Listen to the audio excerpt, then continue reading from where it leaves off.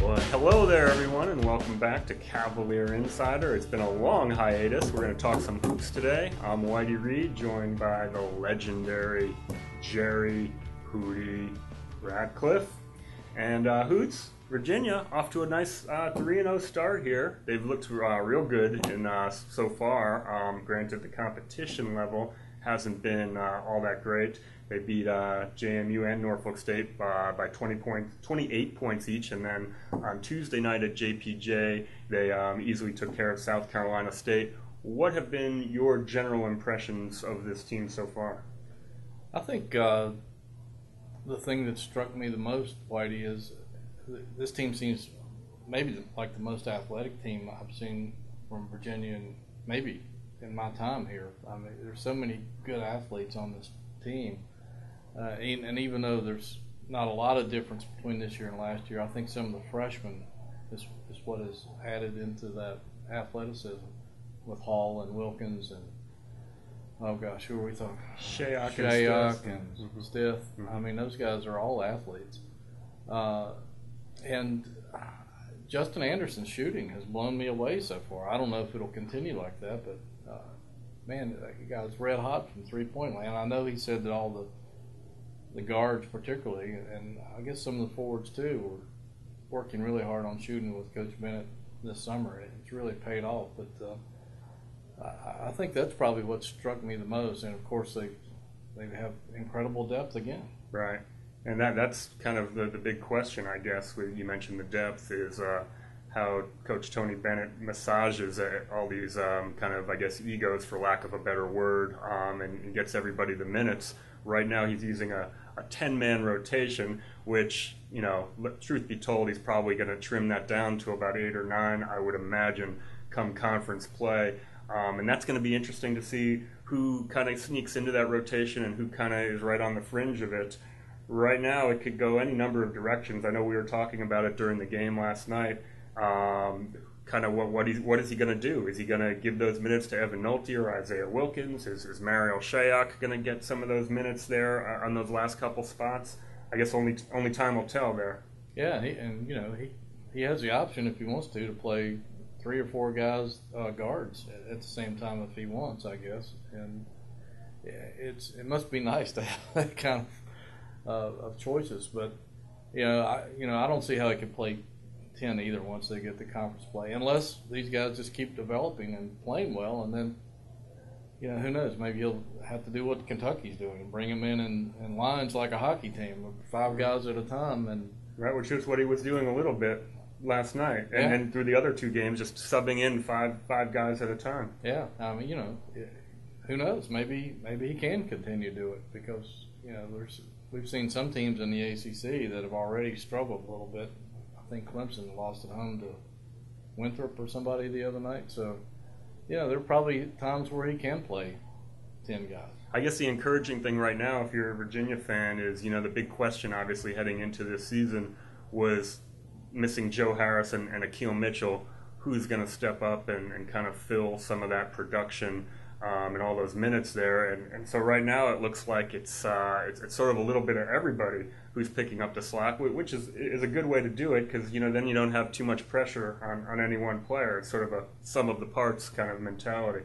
That's true. I mean, Anderson's looked good. Brogdon is as steady as ever, maybe even more so.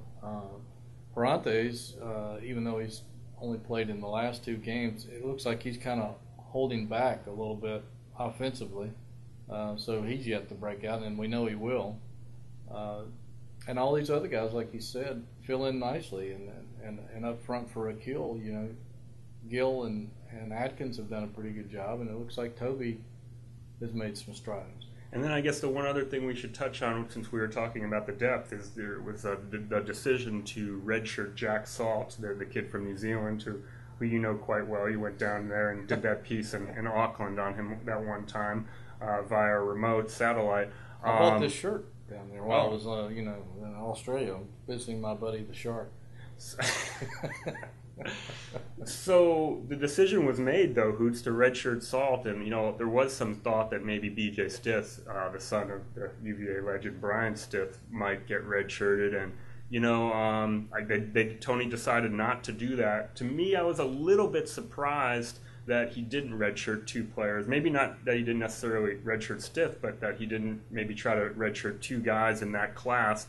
Not only to break up the classes a little bit, so because he only got 1 freshman coming in next year, the big man Jared Reuter, but also just because if you look at through these first 3 games, Stith, he's getting mop-up duty here. He's barely getting into these games that they're winning by 20-plus points every game. Is he going to see any meaningful time this year? Would he have maybe been better off taking the red shirt year? I think the answer to that is yes. If he's only going to get mop-up minutes, I don't see that he's going to add a whole lot to this team unless he makes some dramatic improvement between now and January. So I think it may have been a wasted opportunity to redshirt him and add to the depth next year. And I hadn't seen Stith that much in high school. I heard he was a really terrific player, but so far he just seems to be a little behind some of the other freshmen. And in that case, I think why waste a guy's year and just, unless you don't think he's going to add any value down the road. But, knowing Brian Stith, if BJ is anything like his dad, he's going to find a way to get better and contribute to the team. But I think it might have been best served for him and the program to let him wait a year and just get better and see what happens. Well, that was definitely my thinking as well. And I did a story that appeared in our paper a couple days ago. And BJ has a great attitude about it, and doesn't seem like it's going to affect his how hard he works or anything like that one way or the other. He really seems to have the right mindset about maybe not playing that much this year. And you never know with injuries and that kind of thing. Every year it seems like Virginia basically gets somebody who has some kind of foot problem or something. True. So it's not out of the realm. He could sneak into that rotation. Closing out this show here today, I guess we should take a look at Friday's opponent, George Washington. As you talked about in your column in Wednesday's paper, this will be Virginia's first real test. GW was an NCAA tournament team last year, and this is going to be a much different kind of challenge than Virginia has seen to date. Yeah, apparently they went on the road and mopped up Rutgers pretty good, who also was a tournament team last year, I believe. So, what I wrote a lot about was, a lot of people, the buzz has been ever since the JMU game, knowing that Virginia was going to play a few rent victims, as I like to call them. GW doesn't fit in that category. They're a pretty decent team, and the buzz has been about, Mike Tobey, how much better is he, how much more physical is he, and he's going to get a test against Kevin Larson, a 6'10" guy from Copenhagen, come Friday night. And, it was interesting talking to Tobey. This guy must be pretty mobile, because he said that he had heard or read or seen a scouting report or something where GW had ISO'd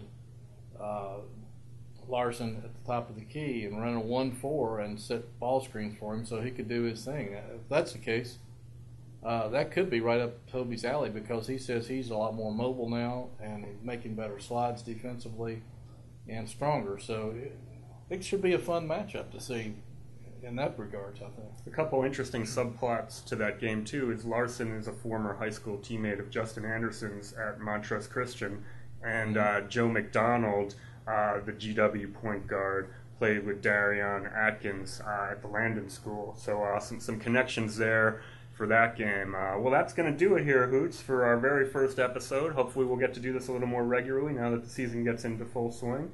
For Jerry Hootie Ratcliffe, I'm Whitey Reid. We'll see you next time. Should be fun.